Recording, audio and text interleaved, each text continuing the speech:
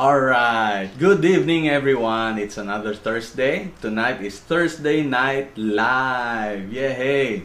Every Thursday we have this worship service at 7 p.m.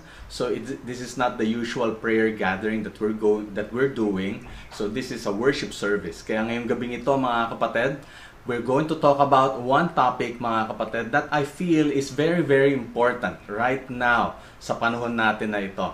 But before we proceed mga kapatid, I just want to make a survey, conduct a survey. Kasi we're more than a month into the quarantine. Lagpas isang buwan na tayo. And as you can see, my hair is getting longer. Humahaba na, hindi pa ako nakapagpagupit. Pero medyo uncomfortable na ako ng konti. Konti lang naman, pero I'm cool. Kaya gusto ko lang mag-conduct ng survey kung magpapagupit na ako o hindi muna. Tatapusin ko na ba itong quarantine na ito bago ako magpagupit or sometime within the quarantine kailangan ko na rin magpagupit. So if you have an answer, type in your answer dun sa comment section below. Sabihin nyo, Pastor, magpagupit ka na? O kaya, Pastor, okay pa. Wag na muna magpagupit. Ayan, depende kung ano yung gusto nyo yung sagot. Type in your answer dyan sa comment. And then, malalaman natin yung sagot on Sunday. Kapag nagkita-kita ulit tayo, malalaman ninyo kung ano na itsura ng buhok ko. The same or nabago ba? Kasi, kapag nagpagupit ako, ibig sabihin nun, makikipagsapalaran ako.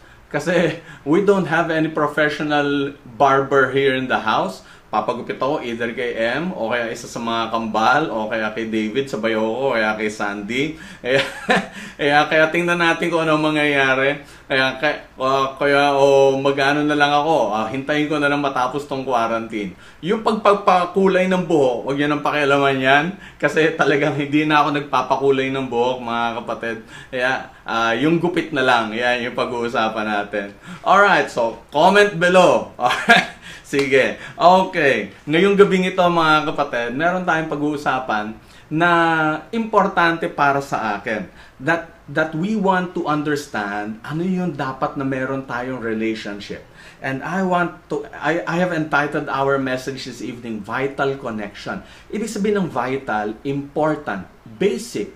Ito yung mga importanteng dapat na kinukuha. Like for example, vital signs para sa isang pasyente o para sa isang tao na nagpapa-check up, kinukunan siya ng mga vital signs. Kasi importante yung mga yon, basic yung mga yon, so that we can determine kung ano yung health ng isang tao. Kaya ngayong gabing ito, pag-uusapan natin ano yung vital na connection. Ano yung important, basic na connection dapat na meron tayo. And definitely, I'm going to refer to our relationship with Jesus Christ. Anong klaseng relationship dapat meron tayo. But before we proceed mga kapatid, let's worship the Lord. Let's tune in our hearts to Him.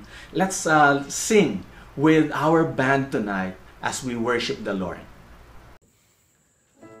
So before we start, I just want to share a verse from the Bible. It says in Psalms 23 verse 4, "Even though I walk through the valley of shadow of death, I will fear no evil, for your rod and your staff comfort me." So right now, the season that we are facing, we should not be afraid. God is with us. He's our rod.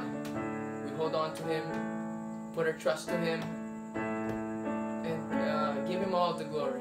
So let's declare as we sing that we're not afraid.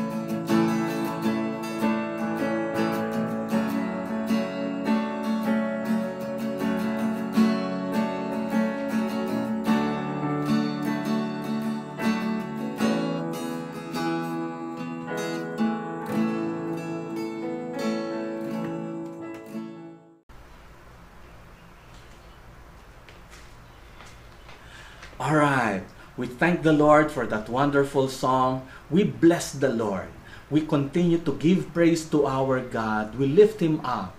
We glorify His holy name. Father, you are great. You are wonderful. You are holy. And tonight we give you praise and glory. As we are gathered here, Lord God, we pray that your presence will be among us, Lord God. Have your way among us, Lord God. Teach us, enlighten us, Lord God. In Jesus' name, amen and amen. Sa mga panahon na ito na meron tayong pinagdadaanan na pandemic, there are people who are, they seem like they're closer to the Lord. You know, dumadami yung mga nananalangin, dumadami yung mga nagko-quote ng mga verses, dumadami yung mga nagpa-pass on ng mga positive sayings, quotes. Definitely maraming gustong mapalapit sa Panginoon because of this pandemic, mga kapatid. Kaya they make this prayer request, mga kapatid. Pero I'm sure every one of us who makes a prayer request would like to have an answered prayer. Amen. Diba? Sino naman ang purpose, mga kapatid? Kaya tayo nananalangin because we desire for God to answer. We desire for God to give us an answer related to our request. Minsan nga, hinahanap natin yung answer na specific, na yung talagang directly answering our request. Ngayong gabing ito, mga kapatid, I want to point out this one passage. It's John 15 verse 7. Nang sabi doon, if you remain in me and my words remain in you, ask whatever you wish and it will be done for you. I'm very sure na ang gusto ng Lord, bawat prayer natin, sasagutin niya. I-grant niya. That's what the Bible says. That's what this passage tells us. Whatever you wish, and it will be done. Diba? Yung mga tipong, wow, ang gusto ng Lord, ask whatever, kahit na ano. Pero eto, mga kapatid, merong very important point itong passage na ito that I want to point out ngayong gabing ito. And dito iikot yung pag-uusap po natin. You see, verse 7 has a context. John 15, verses 1 to 8, yun po yung pag-uusapan natin. Actually, if we're going to really find the context, hanggang chapter 13 dapat tayo. We will go back up to chapter 13. Pero we don't have enough time to talk about everything. Kaya 15 verses 1 to 8, yun po yung pag-uusapan natin. Let's read together. Ang sabi dito ni Jesus, I am the true vine, and my Father is the gardener. He cuts off every branch in me that bears no fruit, while every branch that does bear fruit, He prunes, so that it will be even more fruitful. You are already clean because of the word I have spoken to you. Remain in me, as I also remain in you. No branch can bear fruit by itself. It must remain in the vine. Neither can you bear fruit unless you remain in me. I am the vine, you are the branches. If you remain in me and I in you, you will bear much fruit. Apart from me, you can do nothing. If you do not remain in me, you are like a branch that is thrown away and withers. Such branches are picked up, thrown into the fire, and burned. If you remain in me and my words remain in you, ask whatever you wish and it will be done for you. This is to my Father's glory, that you bear much fruit, showing yourselves to be my disciples. Ngayong gabing ito, mga kapatid, let's talk about this passage. Kasi Jesus likened himself to a vine, grapevine. And ang sabi niya, the Father, our God the Father, is the gardener. Siya yung nag-aayos ng lahat. And ang sabi niya ganon, yung mga branches na nagbe-bear ng fruit, kinakat ng gardener. Yung mga branches that bear fruit, pinuprune. So pinuputulan din, mga kapatid, pero magkaiba ng result. Yung isa, tinatanggal na ultimately, inaalis na. Pero yung isa, pinuprune. Ibig sabihin, tinatapyasan lang ng konti, so that that branch will bear more fruit, magiging mas fruitful. Now, dito mga kapatid, makikita natin na importante that we are connected. We have this connection with our Lord. He is the vine, we are the branches, ang sabi doon. Ang sabi pa nga niya doon, apart from me, you can do nothing. That's one of the famous verses na lagi natin nadidinig mga kapatid. Pero I want us to understand, ano ba yung ibig sabihin ng connected o connection na dapat meron tayo? Kaya bakit sinabi ni Jesus, apart from me, you can do nothing. In this case, mga kapatid, importanteng malaman natin ito. It is not what you know that matters. Instead, it's who you know, who you are connected to. Importanteng makita natin yung sarili natin. We have this vital connection with our Lord. The word vital, as I mentioned earlier, it means of utmost importance. It's fundamental or basic. Napaka-importante nito mga kapatid. This passage is not just about who is attached and who is not. Kasi madaling ma-determine yun eh. Am I in the Lord? Am I with the Lord? Or am I not with the Lord? Siguro yung madaling i-draw yung line pagdating doon. Nakikita natin kaagad sino yung malapit sa Lord, sino yung hindi. Kaya lang, merong isang I would say dangerous scenario. It may seem like, yung mga tipong it may seem like, yun ang medyo mahirap. This passage actually is about who is truly attached and who is make-believe attached. Yung bang, yun talaga nakakabit at yung mukhang nakakabit lang. Are you listening? Diba? Yung tipong, there are people who grew up believing that they are Christians, that they are connected to Jesus, simply because when they were babies, they were baptized in a Christian church, or they are attending a Christian church right now. Diba? O kaya they're doing religious activities, they're doing religious exercises. Now, kung ganun rin lang mga kapatid, para bang yun yung binabanggit ni Jesus, yung mga branches that do not bear fruit. Kasi kahit nasabihin natin, totoo, you may have been baptized in a Christian church, you may be attending a Christian church. For all we know, baka mamaya uma-attend ka na ng cell group. You're attending other church activities. You're reading your Bible. Hello? Diba? Kaya lang, that's not the point of it all. Lahat ng mga iyon may seem superficial. They may seem you are a make-believe Christian. Kasi, ito ang hinahanap ng ating Panginoong Jesus. Just like what we read in John 15, ang sinabi doon, ang taong totoong naka-attach sa Kanya, they bear fruit. Merong fruit. Now, the fruit being mentioned here is the character. Yung pagkatao ng tao. Yung bang umaayos ba? Nagiging maganda ba? Yung kanyang ugali. Nagiging okay ba siya? The way he converses, the way the words that come out of his mouth, the way that person thinks, may nababago ba? Yun yung fruit. We are talking about the fruit of the Holy Spirit. Merong similar yun doon sa Galatians. Merong binabanggit doon that we're growing in that area, mga kapatid. Kasi you may be an active church member. You know, you may be a religious person.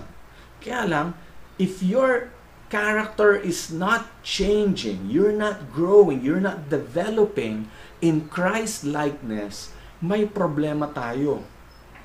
Ang tawag ko doon, mechanical. Make-believe. Ganun lang. It's not you are truly attached. Hindi ganoon ang nangyayari. Kasi mga kapatid, kailangan makita natin sarili natin nagkakaroon ng pag-aayos. as we are attached to Jesus, naaayos yung pagkatao natin. Hindi lahat ng disciples ni Jesus na bago. Take a look at Judas Iscariot. He's been with Jesus for 3 years, around that time, pero siya yung hindi siguro na ayos. Well, according dun sa nabasa ko, he has not developed a group na aalagaan niya, i-disciple niya to become closer to Jesus. Hindi rin umayos yung takbo ng isip niya until the end. Kaya nga, mga kapatid, importante makita natin sarili natin growing. Now, i-relate natin ito doon sa prayer, mga kapatid. If we want our prayers to be answered, we need to find ourselves being truly attached to our Lord Jesus Christ. Otherwise, there will be no answered prayer at all. In another part of the Bible, ang sabi doon, the prayer of a righteous person avails much. So merong kinalaman yun, mga kapatid. Yung bang, are you being right with God? Are you in a right relationship with God? Kasi kung hindi, para bang, yeah, you're doing something, pero it's not resulting into something good. Kasi nga, medyo merong hindi ayos. Merong kailangang itama. Kaya kailangang itama natin yung relationship natin sa Lord. Nakikita ko sa TV, mga kapatid, merong kino-quote from the Bible. It's in 2 Chronicles. Nang sabi doon, if my people who are called by my name shall humble themselves. Nakikita nyo siguro yon. Pinapalabas sa TV yon. It refers to God healing our land. Pero it's not just about healing. Merong ding kinalaman yun doon about repentance, about turning back to God, restoring our relationship with Him. Kasi ang sabi doon, if they seek my face and ask for forgiveness, merong kinalaman yun eh. So God will forgive our sins and heal our land. So importante yung part na yon. It's not just making our requests known, it's making our hearts right before Him. It's making our lives, our being right before our God. Kailangan maitama. And the only way para maitama iyon is by being connected to our Lord Jesus Christ. Jesus is the source of nourishment for all the branches attached to Him. Sa Kanya nang gagaling yung character niya, yung heart niya, yung spirit niya, maipapass on sa atin as we are attached to Him. Para bang ganito, mga kapatid. Diba? Ewan ko kung napapansin nyo to, especially with those with long-standing relationships like yung mga mag-aasawa. Yeah, lalo na yung mga mag-aasawa. Mapapansin mo, the longer you stay together, yung ugali ninyo, yung takbo ng isip ninyo, nagtutugma, nagpapareho. Why? Kasi you spend time together. Nag-uusap kayo, nagmi-meet yung minds ninyo, you come up with a common decision, tapos yung mga likes nung isa, nagiging likes mo na rin. Dati ayaw mo halimbawa ng isang type of food, but because gusto ng asawa mo yon, nasimulang natikman mo, pagkatapos unti-unti nagustuhan mo na rin, nagiging pareho kayo. Because you spend time together, you are attached. Ganon din sa Panginoon. As we spend time with Jesus, as we remain attached to Him, yung ugali niya, yung isip niya, puso niya, napupunta sa atin. Nagiging ganun tayo. Kaya doon mo malalaman if a person is truly attached to the Lord or not. Are you really a branch of the grapevine, or you're just making believe? Some people, mga kapatid, might think so. Kaya lang, I want us to check ourselves. Am I growing in Christ likeness? Merong mga iba na para bang I've encountered some people like this. Yung bang they want to go to church, tapos they're already in a hurry kasi they will be late. Ayaw nilang malate. Pagkatapos yung mga anak, ayaw gumising, ayaw bumangon, yung mga tipong ganyan. Yeah, church pupuntahan. That's good. They want to bring their family to church. Pero habang tumatagal, yung mga tipong ayaw magising, biglang babatukan yung anak, mumurahin yung anak. Ano ka ba? Bumangon ka na, mag-church na tayo. May mga salita ng hindi magagandang lumalabas sa bibig niya. Yeah, maaaring maganda yung pupuntahan ninyo. But the way you treat your child, hindi tama. Are you growing in Christ likeness? Hello? You may be reading your Bible, o kaya yung tipong you may be having your devotions every day, pero yung bang nababasa mo, napupunta sa puso mo, naaayos ba yung katangian mo, or medyo mukhang malayo? Ang sabi nung iba, crisis reveals the character of a person. Some even say, crisis develops your character. Whichever is true. Palagay ko sa akin, parehong tama yun eh. Crisis reveals to us our present character. But at the same time, crisis also develops our character. Remember, do sa binasa natin kanina, God the Father, the gardener, prunes the branches that bear fruit. Yung bang meron ding pagtatapyas, the person still goes through some difficult situations, some problems, meron din pa rin siya na-encounter ng mga trials, pero iyon yung mga nakaka-develop ng fruit sa kanya, nakaka-develop ng Christ-like character sa kanya. Kaya dito mga kapatid, pwedeng sabihin natin that I am attached to the Lord. Pero the way for you to check that is to check your character. I-check mo mabuti. Tama ba? Okay. Hindi lahat. Ang sabi ni Jesus in Matthew 7, verse 21, not everyone who calls me Lord, Lord. It's not in my outline. Not everyone who calls me Lord, Lord will enter the kingdom of heaven, but only those who do the will of my Father in heaven. Wow! Hindi lahat ng tumatawag sa Kanya, Panginoon, Panginoon, ay makakarating sa kaharian ng langit, kundi yun lamang sumusunod, tumutupad sa Kanyang kalooban. Ito dito natin makikita, mga kapatid. That's why I want to encourage you, check yourself.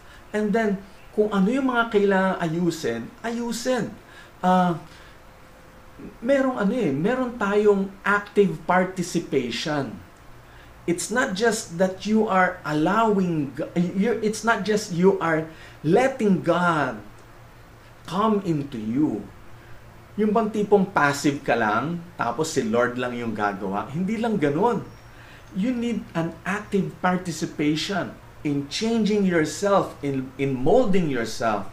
Yung bang kailangan ilapit mo yung sarili mo, yung ikaw mismo mag-e-exert ka ng effort. that you're going to make the necessary changes, you're going to make the necessary improvements para umayos ka. You're letting God, but at the same time, pag may sinabi sa iyo ang Lord, eto anak, baguhin mo to, eto anak, ayusin mo to, you're taking an active participation na magpapaayos ka talaga. Yes, Lord, aayusin ko po yung sarili ko. Gagawin ko po yung magagawa ko para maging maganda na po ang ugali ko. The way I converse, the way I think, magpapaayos na po ako. You need to have a very conscious effort para mangyari yun, mga kapatid. You get nourishment from Jesus, pero yung nourishment na binibigay niya, gagamitin mo so that you will bear fruit. Are you listening? Alright. Sige. Para bang, I don't want us to make Jesus merely as our Savior, pero we're not making Him our Lord. Dalawang magkaiba yun. You want to make Jesus your Savior. At the same time, you have to make Him your Lord. Actually, hindi mo pwedeng paghiwalayin yung dalawang yun eh.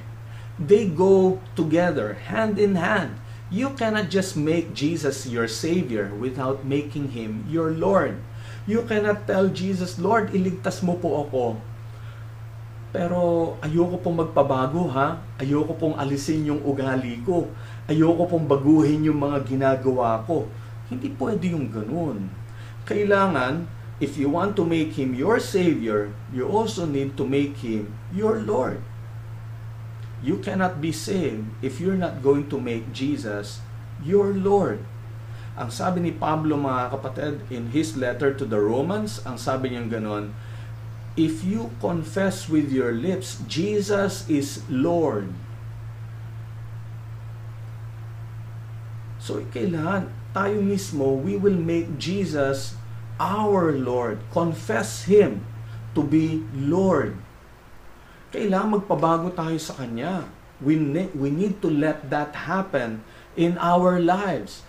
Yeah, at maganda yung nagpupunta tayo ng church. Maganda yung uma-attend tayo ng online church. Maganda yung nagbabasa tayo ng Bible. Maganda yung nagpe-pray tayo. Tama yung mga yon.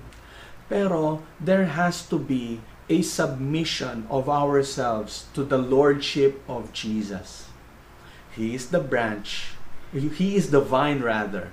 We are the branches. Branches lang tayo. He's the vine. Kailangan connected talaga tayo sa Kanya. Yeah. Some disciples of Christ are fruitful because they are vitally and spiritually connected with Christ.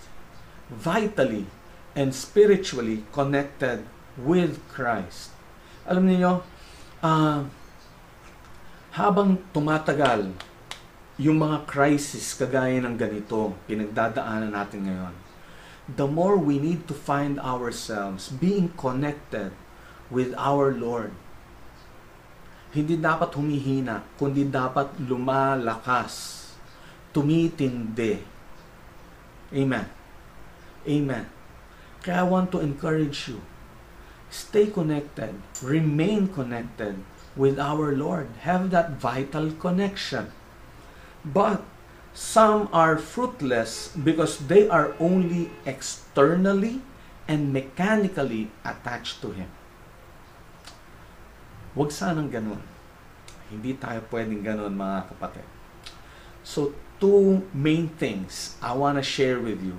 These are two quick points. Number one, be fruitful.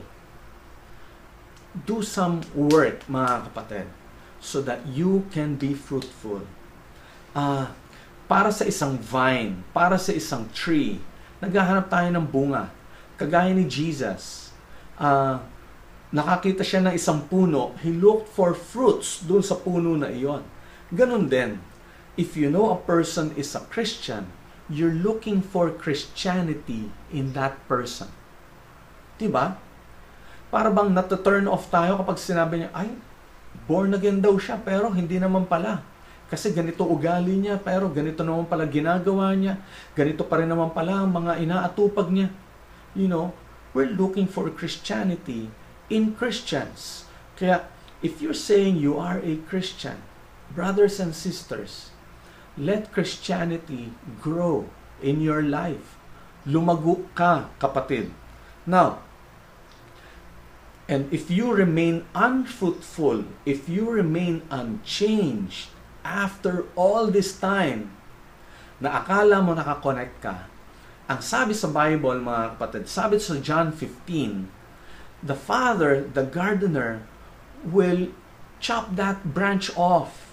Aalisin niya.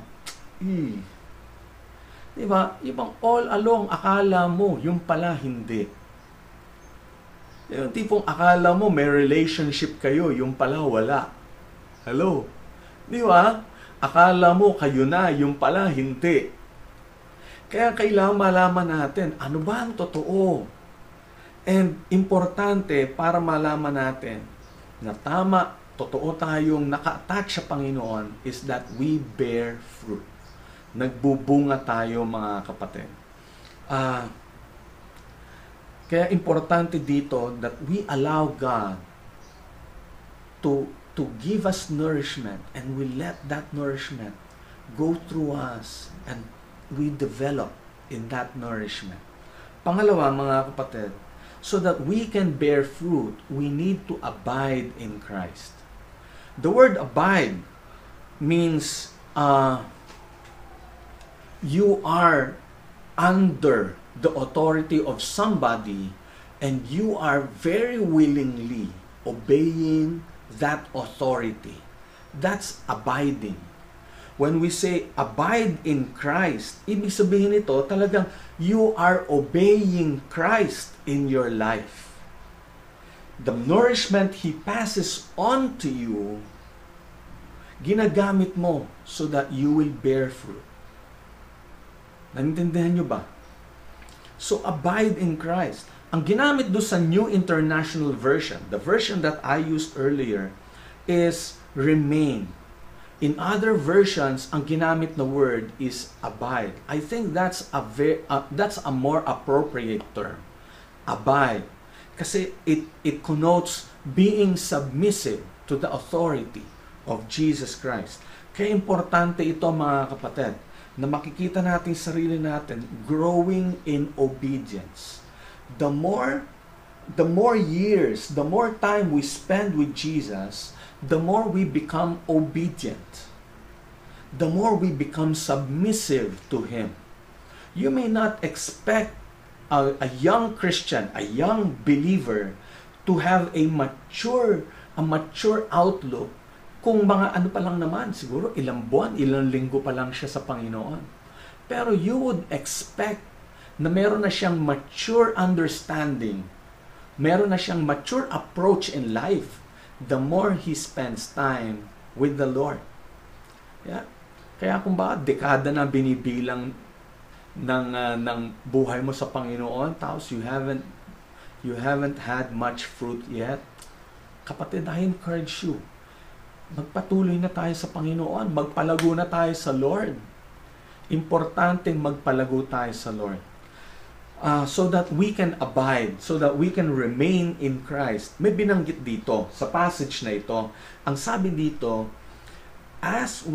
and my words remain in you. Ask whatever you wish. Two things. Una, we have to meditate on the Word. Not just read. Not just read the Bible, but meditate the Bible. Ibig sabihin, let the teachings of God that you will see, that you will find in the Bible, the commands of God, the heart of God that you will find in the Bible, you make it a part of your character. Make it a part of who you are. When I was a young believer, nagkaroon ng challenge sa amin noon that we read one chapter a day of the Bible, starting with the New Testament. So I took on that challenge. Sa umpisa nung pagbabasa ko, like for example in Matthew, I would write the date when I started. Oh, okay. So, chapter 1, chapter 2, chapter 3. Pipilitin ko talaga, mabasa ko 1 chapter a day. At the end of Matthew 28, dapat nabasa ko siya in 28 days. Kasi 28 chapters yun eh. Well, for some time, nakakomply ako. Nagagawa ko yon 1 chapter a day. But, ang naging problema ko, ganito. Nabasa ko lang. Hello? Hindi ko naman naintindihan eh. Ang point ko lang, mabasa ko. Kaya pag tinanong ako, sasabihin ko, opo, nabasa ko po. Yung bang tipong gano'n. Pero hindi lang yun, mga kapatid. Mabasa mo, and then, maintindihan mo, at maging bahagi ng buhay mo yung salita ng Diyos. That's meditating on the Word. Letting it become a part of your system, of your mindset, of your lifestyle. Kailangan ganun na. And then pangalawa, commune through prayer. Ask. Sabi ni Jesus doon, ask. And how can we ask? We pray. We commune with God. Now, prayer should not be mechanical. Yung tipong you just utter words, pero you don't mean a single word that comes out of your mouth. You commune. Ibig sabihin ng commune, ibig sabihin talaga meron kayong heart-to-heart conversation. You have that intimate time. May personal time. You get to know who God is, and then you let God into your life. You commune with Him.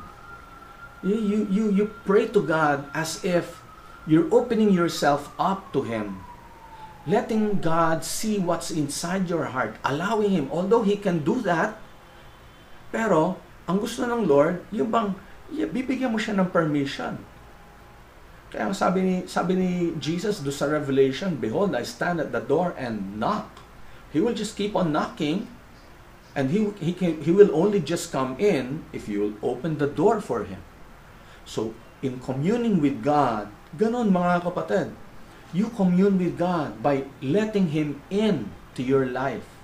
Yung bang magkaroon kayo ng intimate time. Sometimes words will not be enough to truly convey what we want for God to do to us or for us. Kaya lang, our hearts will be able to convey that. Pwedeng hindi natin masabi, pero yung heart natin, naintindihan ng Lord. Our hearts can cry out to God, even without words. That's communing. Commune with God through prayer. So yun yung sinasabi ni Jesus doon sa verse 7. Let His words be a part of your life, and let prayer be a way of communing with God. And in that sense, mga kapatid, dahil naiintindihan natin yung puso ng Panginoon. Kaya yung binanggit doon sa passage kanina, ask whatever you wish. Kasi naiintindihan natin yung heart niya. Alam natin kung anong gusto niya. At alam ng Lord anong gusto natin. It will be done for you. That's the promise.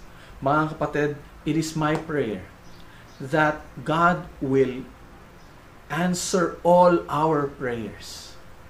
Pero I would like to encourage you. Have yourself connected. Have that vital connection with Jesus. Connect with Him. Use this time. Itong naka-quarantine tayo, nasa bahay karamihan sa atin. Use this time to commune with God. Have your family devotions every day or every night. Have that personal time with God every day. Now, gamitin mo tong time na to to develop your relationship with God so that you will bear much fruit. At this point in time, I want to pray for you. And as we, after we pray for this message to come into our hearts, we will also be praying for our other concerns, especially related to COVID-19. By the way, we thank the Lord dahil tumataas yung bilang ng mga recoveries. Thank the Lord. We thank the Lord for that. So let's come before our God. Let us pray. Our Lord, Heavenly Father, we continue to come to you, Lord God. Yung lesson na napag-aralan po namin ngayong gabing ito, let this be a part of who we are, na maging vitally connected kami sa inyo. We are the branches, you are the vine. We get our nourishment from you. Kaya Lord, tulungan mo po kami, Panginoon, that we will remain connected with you, not just mechanically, but vitally, spiritually, magiging connected po kami sa inyo. And help us to bear fruit, Lord God. Mabago ugali namin, mabago buhay namin, character namin, yung temper namin, Panginoon, maging maayos, Lord God, according to Christ's likeness, Lord. Father, tulungan mo po ang bawat sa amin, maging submitted sa iyo, Panginoon. Kapatid, I encourage you, live a life that is submitted to the Lord Jesus Christ. Obey Him. Obey Him. Can you make that commitment right now? Tell the Lord, Lord, I am here to commit myself to you. I will obey your word. Reveal to me your word. Reveal to me your plan. And I will obey. Tulungan mo ko na tumugon sa kalooban mo, sumunod sa iyo. If you said that prayer, I believe in my heart, God will enable you. God will help you. Just push forward, kapatid. Just push forward. Grow. Grow. Hallelujah. Let's continue praying. Father God, as we continue to pray, we lift up to you our concerns related to this coronavirus, Lord. Salamat po, Panginoon, dahil gumaganda na yung bilang ng mga recoveries. We pray, O Lord God, that you will continue to enable our doctors and nurses and other medical practitioners cure those who are ill, those who are infected by this COVID-19. We pray, O God, that they will receive your healing, O Lord God, that more and more and more will recover, Lord God, that the number of deaths will be so low, almost zero, if not zero na, Panginoon, in the next few days, Lord God. And we pray, O God, more and more will recover, Lord God, and no more infections, Lord. We pray kung meron man, Panginoon, unti-unti na lang hanggang mag-flatten na yung curve, Panginoon, Lord God. And we pray, Lord God, mangyari po ito before April 30, Lord God. Talagang makita na significant improvement, significant development, Panginoon, na talagang the whole nation of the Philippines will rejoice. Ganon din sa ibang bansa, Panginoon. We pray, O Lord God, that all the nations infected by this coronavirus will experience the same, Lord God, that the curve will flatten, Lord God, that none will be infected anymore, and there will be more and more recoveries, Lord.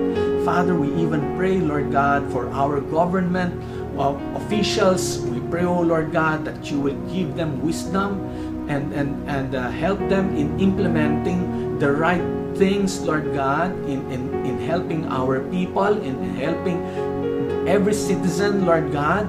We pray, O Lord, lalong mapaganda, lalong mapabuti yung service ng government po namin. And thank you so much, Lord, because people are coming together, nagtutulong-tulong, Panginoon, para mapuksa, para magkatulong-tulungan against COVID-19.